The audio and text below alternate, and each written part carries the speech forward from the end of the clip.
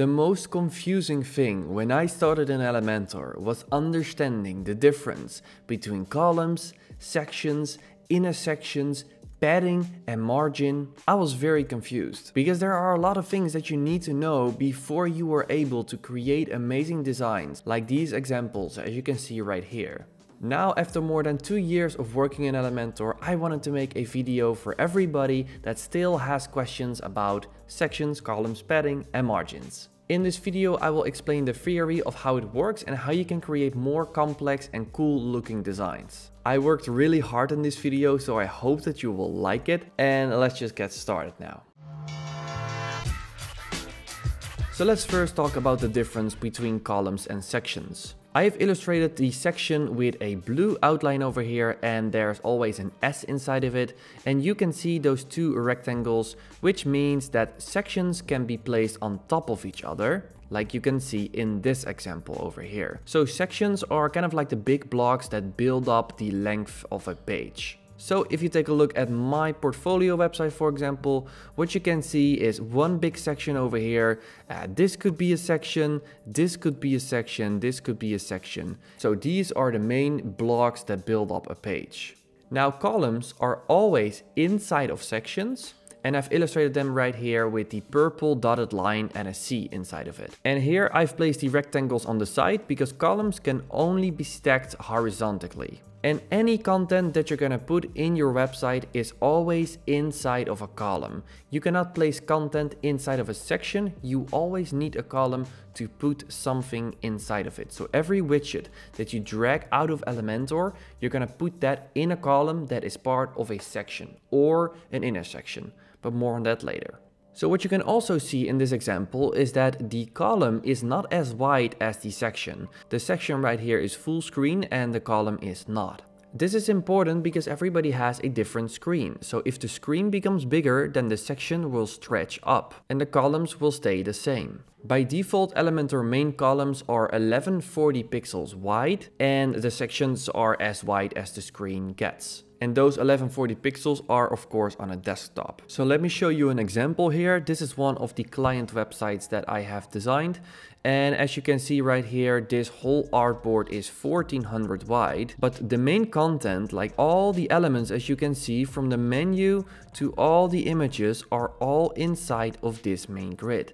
And this main grid is 1140 pixels wide. And that makes this design perfect for Elementor. So you have some elements in the website that are wider than that. For example, header images, like over here. But for images and background colors, it doesn't really matter if it becomes a bit bigger or a bit smaller. But the content needs to stay on its place. So that's why all the columns have a fixed width. Okay, so let's go back to the columns. Like I said before, the columns can be stacked horizontally, so they are next to each other. So let's say that you want to make 2 rows of columns, something like this. That is not possible. Why not? Well, because columns can only be next to each other and not above each other. That's why if you want to create a design like this, you have to do something like this. So you have to place the other columns inside of another section, and then if you decrease the spacing between all of these items, then you can make them close to each other. But this is not always what you want. Because for example, this is one main section that has a title, a text and some images. This kind of design is probably something you're going to use on different pages. So you want to be able to copy this whole part, this whole section with one click. So then if you use this option, you have 2 sections or even 3 if you also put the title in a different section, which is not very practical for copy and pasting to other pages. So that's where inner sections come in. So let's go back to an empty section with one column inside of it. What you need to do is then insert an inner section. And then in that inner section, there are 2 other columns. Because by default, if you drag in an inner section, then it automatically has 2 columns. So let me show you what I mean. If you create a normal section, so a main section, you will only get one main column. This is a column and this is a section. If you drag in an inner section, like this, inside of that column, you will always get 2 columns inside of that inner section. So that is what you can see right here. And with this design, you can stack columns on top of each other in one main section. So for example, if you wanted to create this design, then the structure behind the scenes in Elementor looks a little bit something like this. So you've dragged one inner section inside of it, you've duplicated one of those inner columns, so then you have 3 columns inside of that inner section, and then because sections and intersections can be duplicated on top of each other, you just make a duplicate and now you have 2 intersections with both 3 columns. And in this way you have a 6 grid inside of one big section that you can copy to another page. Or for example, pick this whole section up and then drag it a few positions up on the page. And the beauty about columns is that you can adjust them. So for example, if you want a design that looks a little bit something like this, you can do that. You just delete one of those columns and you change the width of the column. So let's see a real example here. So here we have one intersection inside of a main section with a column. You can easily duplicate this, right click and then duplicate. If you then duplicate this one, you have those 2 inner columns. If you then delete one column again, as you can see now they become center, but you can drag like this and put it at 33.3. And in this way you have something that looks a little bit more custom. So I've used that on my own website. As you can see, this is part of my about page. And if you click on this, you can see that this is the main column, then there's an intersection with 2 columns, and here are 3 columns, but I've just left one column empty, and that makes it look like this. Very nice. So now you know that you can stack sections on top of each other and columns next to each other. But this also means that you can duplicate the main column, as you can see right here. So if you do that, then you have 2 columns with both 2 intersections inside of them. So with this, you can create something that has a lot more possibilities. I've done that, for example, with this website, which is a magazine website. As you can see right here, here is my main section. Then there's this column over here and this column over here. And inside this column, there's also another intersection, as you can see right here. So in this way, you can create a much more complex design than just the normal basic layouts. Okay, so now we've covered this first part. Now let's talk about margins and paddings, because if you understand margins and paddings, you can customize the design to make it look really creative, to create overlap effects and things that just look way more cooler. So let's get started. Like I said before, the content is always inside of a column, and you always have space inside of an element and outside of an element. Like for example, if you have a nice coat, there's also special padding on the inside. That's how you can remember it, right? So the padding is the inside. The margin is the outside. So that's everything outside of a specific element. So a column also has an outside and an inside. And the inside space is the padding and the outside is the margin. And this is also true for the section. The inside padding and outside margin. And this also is the same for the other elements. So if you apply 30 pixels of margin bottom to the top element, then in total there will be 60 pixels between the button and the element above it. So now it's gonna become fun. Let's go to a few realistic examples. So you can see this simple design over here. Title, text, button, a background and an image. So let's say that we want to create a design that looks like this, where you have this cool overlapping effect. So first, let's take a look at what's already happening here. The left column over here with the text in it has a padding of 30 pixels on all sides. That's why there's enough space around the elements. So let's first put the image a little bit down. So how you do that is by adding margin on top, because that will push the image down. Then if you want to push the image to the left, you need to apply margin left, but then a -1.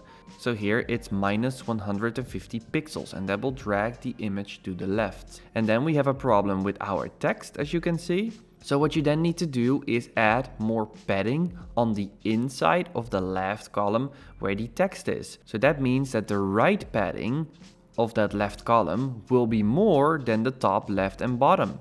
And then you will get a design like this. So let's first start with a simple design. I've tried to recreate a few designs that you maybe have seen in the video how to know if your design can be built in Elementor on WordPress. As you can see right here, I have managed to create this simple design. So let me show you how this is made. So first of all, you can see that there is a main section over here. This is a section. Then there is a main column here in the background. And then there is an inner section just for these two text layers. Then there is another inner section which contains these three columns. And then for these images have an already applied shadow that I created in Adobe XD, but without any styling, it would look like this. So what I need to do right now is I need to change a few things in the margin because we want to change the outside of this dish. So in order to change this, what you can do is just click on the minus left and then let's see what happens. And as you can see right now,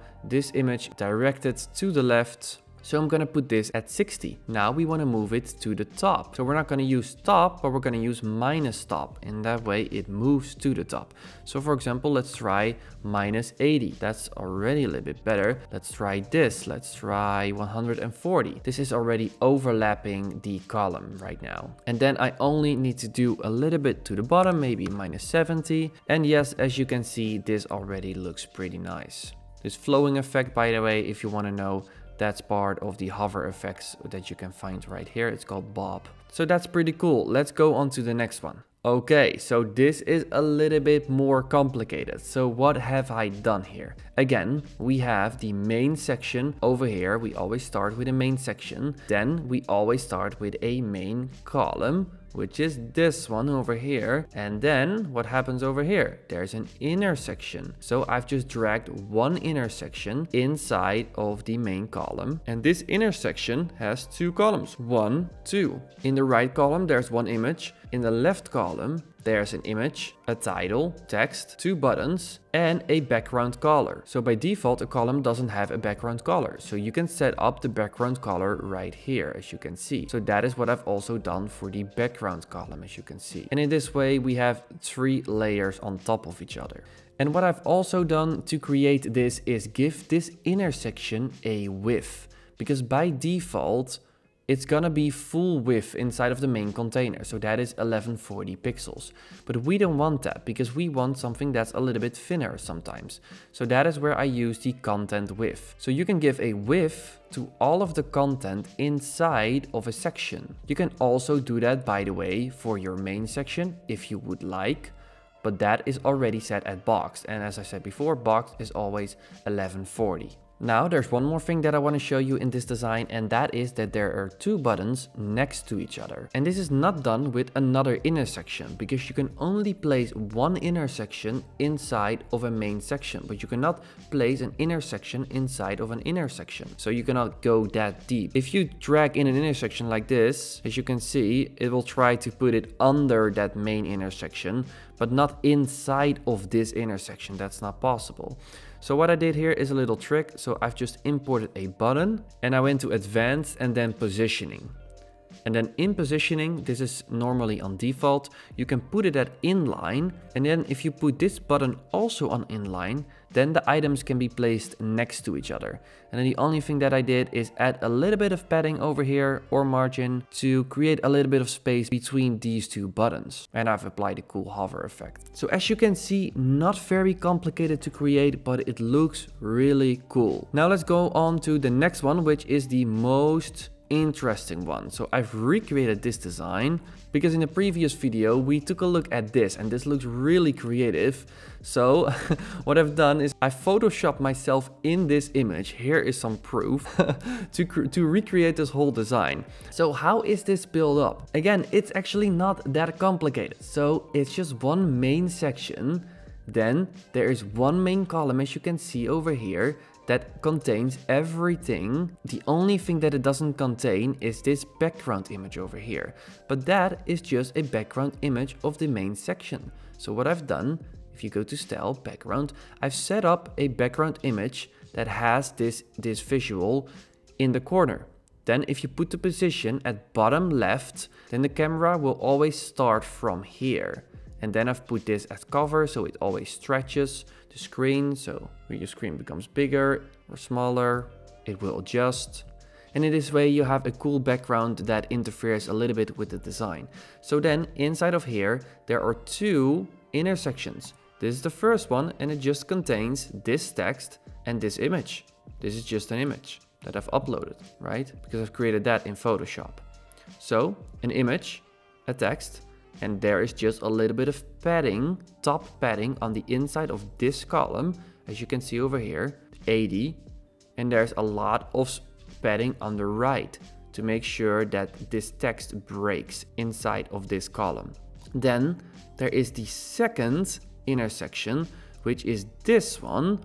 And this one has a lot of negative margin so that it can overlap the intersection that you can see right here. So if you delete this margin, this is how it actually is. 2 columns layout in an intersection, 3 columns layout in an intersection, and then I just tell this intersection like, hey, move up minus 180 pixels, and then I put the Z index at 2, and the Z index is kind of like the same thing as layers inside of a Photoshop or Adobe XD or any creative tool. So the more on top it is, so the one with the highest number is on top of everything. So here I've only 2 layers, so I've made this 2, and then this is 1, but you don't have to put this at 1, it automatically, I think it's 1 or it's 0 by default. So that's it. And here in this column there is just a background again, as you can see, a simple background and padding on the inside, 50 on all sides, so that it creates space on the inside over here. Then these social media icons that I created, which are vertical, are just an icon list without text in it. So normally there is text over here.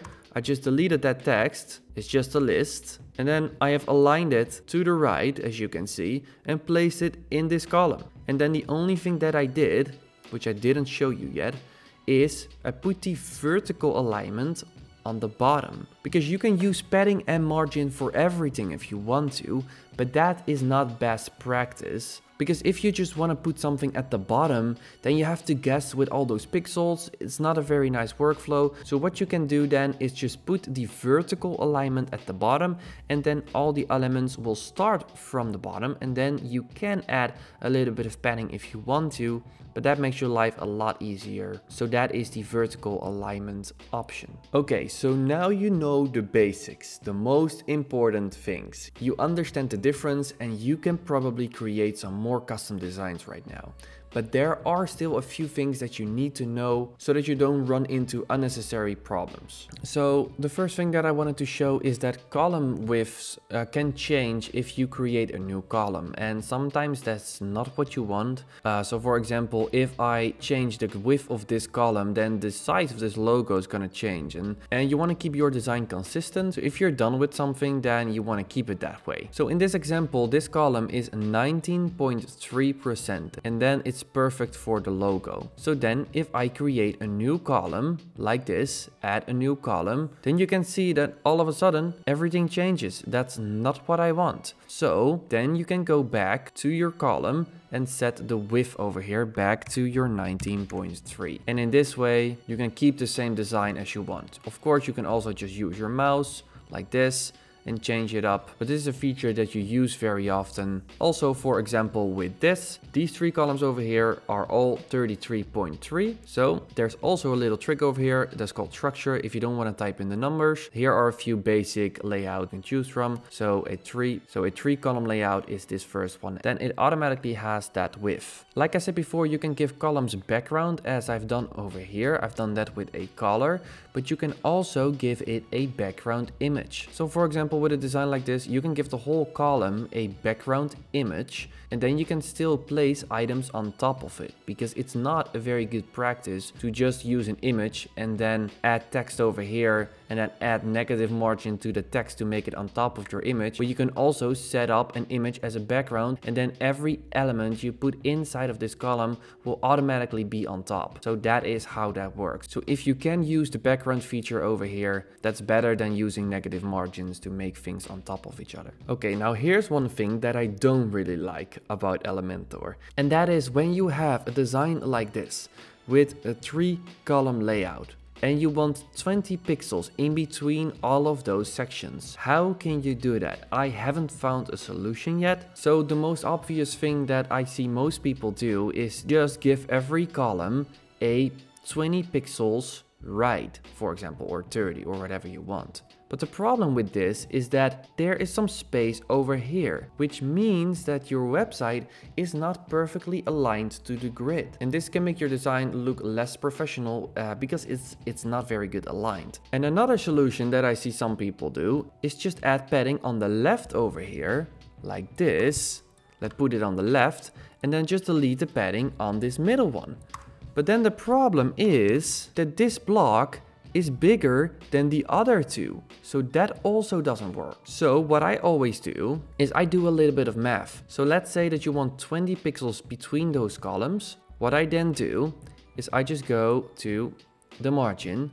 And for example, I do 14 over here and 7 over here. Also 7 over here and then 14 over here, because 7 plus 7 is 14. So that means that this block is 14 pixels less wide. But that's also true for this block and this block. And in this way, it's perfectly aligned to the grid. And there is 20 pixels, actually 21, in between. So it's not perfect. You can also put 6 and 6 over here if you want that. But then this box, it's 2 pixels less wide. So it's also not perfect. So I don't really have a solution for this, unfortunately. If you want 30 pixels in width, then it's easy. You just put 20 over here, 10, 10, and 20. Now this is perfect. So again, if you have a better solution than this, please let me know, because I'm not sure. But this is the best solution that I could find for this problem. And if this still is a little bit too much for you and you don't really feel confident, then you can use the navigator. So if you right click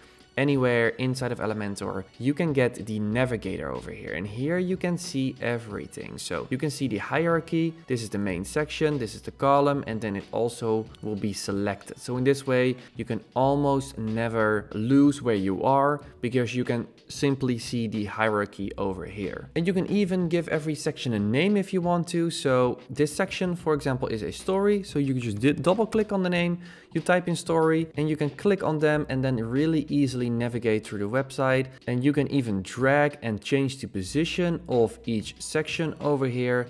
It really makes your life a little bit nicer. What you can also do, which is really cool, is hide elements on mobile.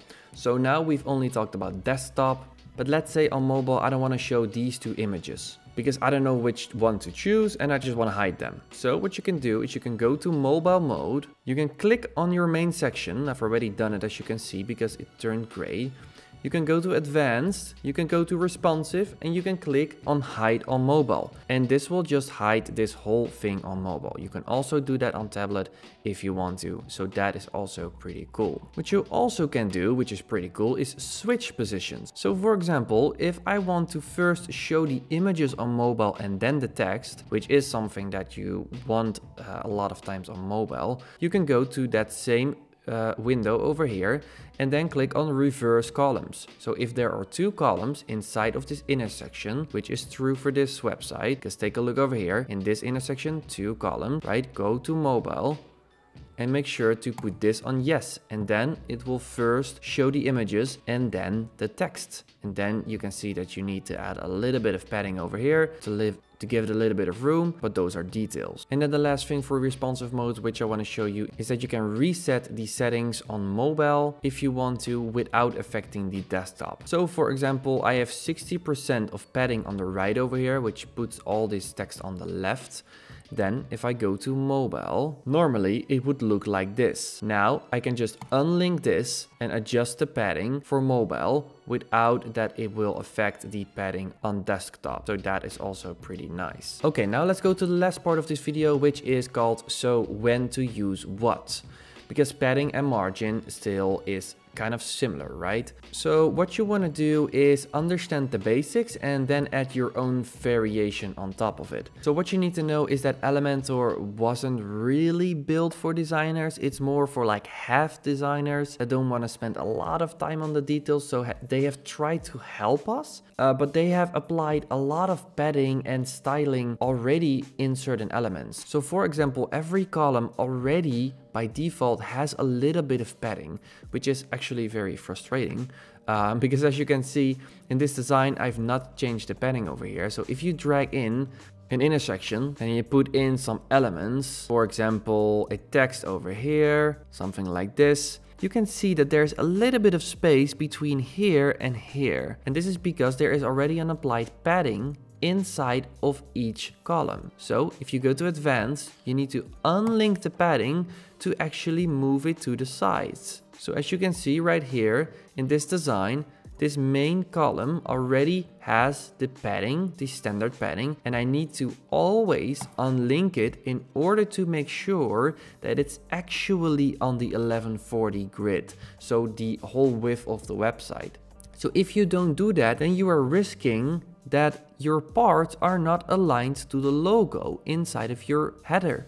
But also inside of your header, make sure to do that. Otherwise, there's always this little space on the left, which will make everything a little bit more narrow. So if you want to make your designs pixel perfect, make sure that you delete the padding inside of the main columns and put them at 0. What I also suggest is when you make a new section is that you always apply 60 pixels on the top and the bottom and 0 on left and right. So let's create a new section. I'm going to create a simple section over here and just always give it a little bit of padding on the top and the bottom over here so that you always have some white space to work with. And this is nice to work in, otherwise everything is cramped. But also in a good design, there's always some white space in each section. This is also the same for tablet and mobile, but then you also need to apply padding on the left and on the right, because otherwise there will be no padding on the left and the right and all the elements will be aligned to the sides of the screen, which doesn't look very professional. So what you want to do is you want to apply at least 15 pixels, I would say, to the left and the right,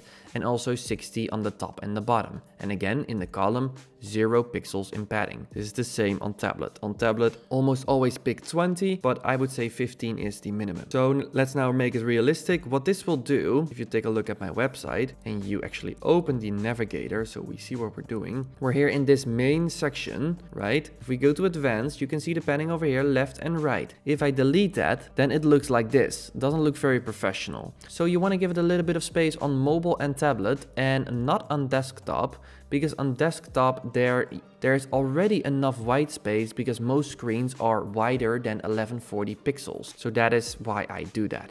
So now how to deal with the padding inside of the sections and what to do with all of the elements. So let's pick this example. This is a real project that I've done.